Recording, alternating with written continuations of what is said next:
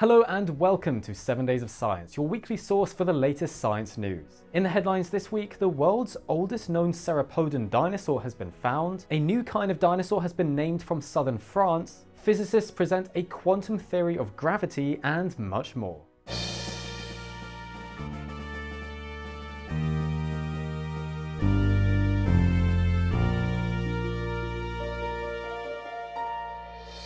Our top story this week is that the world's oldest known Cerapodan dinosaur has just been discovered in Middle Jurassic aged rocks in Morocco. Cerapoda is the name given to the grouping that includes all the ceratopsians, or horned dinosaurs, plus the pachycephalosaurs and the ornithopods, so things such as the hadrosaurs, iguanodontids, and various other lineages. This is a significant group of dinosaurs.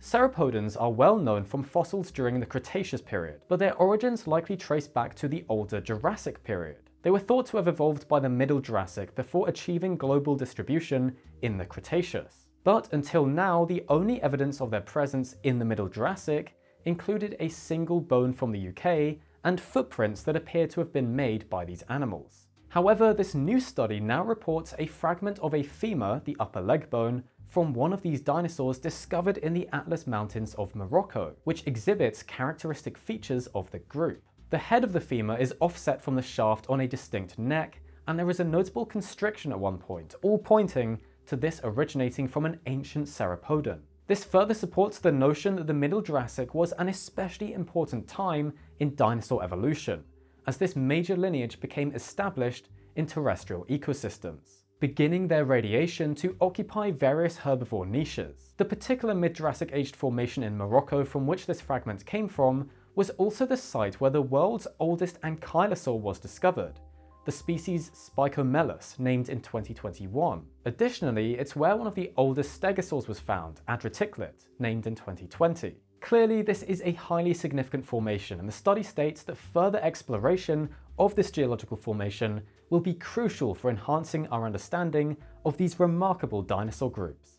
Also in the paleontology news this week, a new type of dinosaur has been named. It's called Obelignathus septimanicus, named for the character Obelix in the French comic book series Asterix, a character known for his exceptional strength, since this dinosaur had a very robust and strong-looking jaw. It lived about 72 million years ago, and the animal belongs to a grouping of dinosaurs called the rhabdodontomorphs, an interesting group of small to large herbivores. The classification of these animals has long been debated among paleontologists, and so this new study set out to resolve some of these issues by analysing the anatomy of jaw bones from various rhabdodontomorph species, since these bones are pretty well preserved in most fossils of these dinosaurs. They discovered that a species called Rhabdodon septimanicus, named in 1991 based on a robust lower jawbone found in southern France, was particularly distinct from all other European rhabdodontomorphs. As such, they've now elevated it from being included within the already established Rhabdodon genus and distinguished it as its own thing,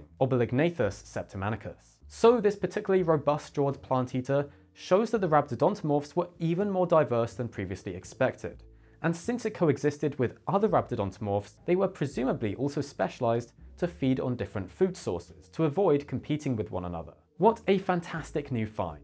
Up next in the paleo news, a new study has investigated fossil trackways made by prehistoric flying reptiles, the pterosaurs. This research has found a way to match different track types to their makers, establishing the distinct shapes of footprints created by three major groups of pterosaurs: the Ctenochasmatoids, Sungaripterids, and the Neo-Ajdarchians. By documenting these track types over time and across continents, the paleontologists significantly expanded the known geographical distributions of these groups, while also demonstrating how pterosaur lineages evolved to become more terrestrial. The late Triassic to early Jurassic lacks any tracks made by pterosaurs, and it is only from the mid-Jurassic onwards that they appear in the fossil record. This makes sense though, considering that the oldest pterosaurs are thought to have mainly been climbers, living in trees and on rock faces when not in the air, with only the later groups in the Jurassic and Cretaceous being better suited to walking on the ground. The tracks also provided new insight into the lifestyles of these three major pterosaur lineages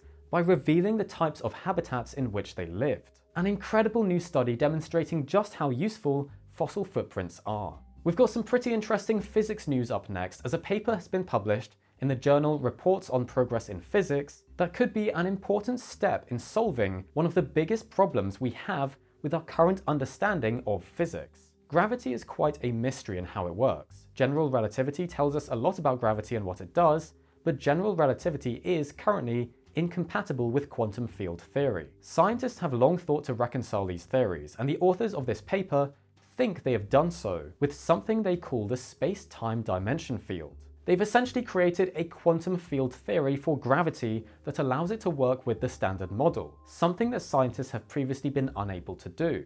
Now, before you jump out of your seats to celebrate, this isn't the end, and there would still need to be a lot of work done on this proposed theory before it would be considered part of our knowledge of physics. This could take many years, so we'll have to be patient to find out whether or not this one holds up. In other rather different news, a paper published in the journal Cell has identified various properties of a US man's blood that they say leads to an unparalleled antivenom. The man in question is Tim Fried, and he purposely allowed snakes to bite him more than 200 times, and has injected himself with snake venom over 700 times. All this was done with the intention of building his own immunity to snake venom when handling them. Meanwhile, a team of researchers was looking for someone who had developed what's called broadly neutralizing antibodies. Those are antibodies that are capable of targeting entire classes of toxin, by targeting the parts of the toxins that are less unique. Naturally, they were keen to have a look at Tim Fried's blood, and did indeed find that 2 broadly neutralizing antibodies of his could be used in an antivenom that could protect against a range of elapid snakes, which mostly use a neurotoxin in their venom to paralyze and kill their prey. This research is key for not only understanding these snakes and venoms, but also in helping researchers branch out and develop antivenoms to use for all kinds of snake bites, potentially saving a great many lives. And finally, for the news this week, scientists have looked at how the loss of sea ice at the poles is altering the light conditions for the tiny plants that grow beneath the ice. These microscopic plants, called phytoplankton, form the base of food webs. By performing photosynthesis, they utilize light energy to produce their own food in the form of glucose. Depending on their location, these plants possess specific photosynthetic pigments that capture the available light energy. Research has shown that the light accessible to phytoplankton living under ice differs from that available to those living in ice-free water. The surface of sea ice strongly scatters light and reflects much of it, only allowing a small amount to penetrate, but this light still encompasses almost the full range of visible wavelengths. In contrast, open ocean water absorbs light, selectively filtering out the longer wavelengths, that's orange, red, and infrared, while retaining the shorter wavelengths, violet and blue, which is why ocean water appears blue. The photosynthetic pigments of algae living beneath sea ice are adapted to make optimal use of the wide spectrum of colors present in the limited light that filters through the ice and snow. When the ice melts, the algal species living there then find themselves in a blue-dominated environment. Algal species specialized in blue light may gain a significant competitive advantage over ice algae. This could have cascading ecological effects, as shifts in the productivity or species composition of photosynthetic algae could ripple upwards to affect fish, seabirds, and marine mammals. A very important study demonstrating the significance of sea ice for all of life on Earth. Well, that's it for the news this week. I really hope you enjoyed learning about everything that's happened in these last 7 days of science. You can follow 7 Days of Science on Instagram and TikTok, and also be sure to support us on Patreon if you enjoy what we do here. As always, a big thank you to our patrons, including Andrew Cowam, Chippy Chippy Chappa Chappa, Clara Middleton, Dean A. Bather, Diana Hernandez, Dhruv Shrivastava, Gabriella, Gary Arrington, Giotist, I Rage, John French, Joseph Marie, Corey Peterson, Lena Rose, Matt Grandis, Mendicant Fryer, Mike Pace, Monitor Man, Ralph Balzac, Robert Prajika Jr., Robert Thomas, Sammy Voss, Shlom, Staniforth Hopkins, Steve Bradshaw, Thomas F. Conroy III, Timothy N. Tedrow, and Troy Schmidt. Thanks for watching, and we'll see you next week.